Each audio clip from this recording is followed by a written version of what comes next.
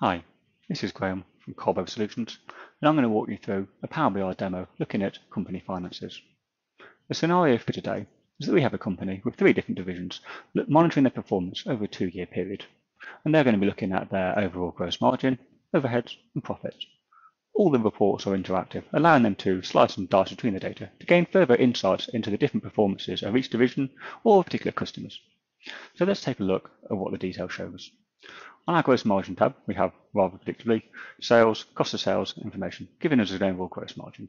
Now, all the information today is loaded up from a simple flat file format taken from any standard chart of accounts. Now, this could be from any major accounting software, whether that be Sage, Xero, QuickBooks, or anything like that.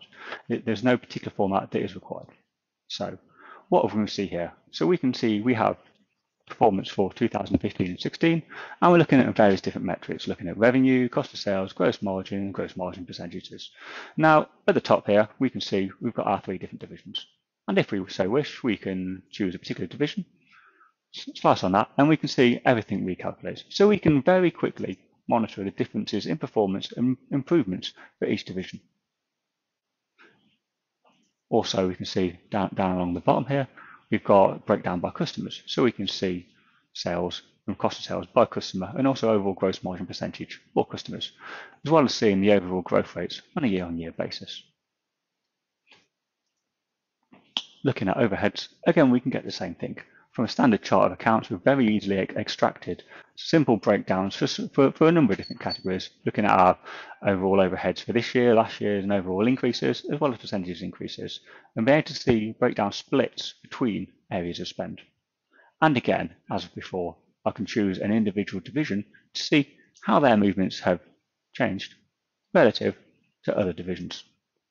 Alternatively, I can look at any particular expense category and see the overall movement year on year for that area. Looking at profit is then just tying up the previous 2 slides. So the overall profitability, looking at revenue, cost of sales, and overheads, brings us back to overall profit. Again, shown year over year, and allowing us to break down by division at the click of a button.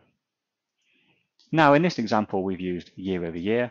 It'll be incredibly simple to set up similar things, looking at month over month or quarter over quarter information. And now this allows you to drill down very quickly and easily to see how different areas of your business are performing. If you'd like to find out more, please contact us at the information on screen now.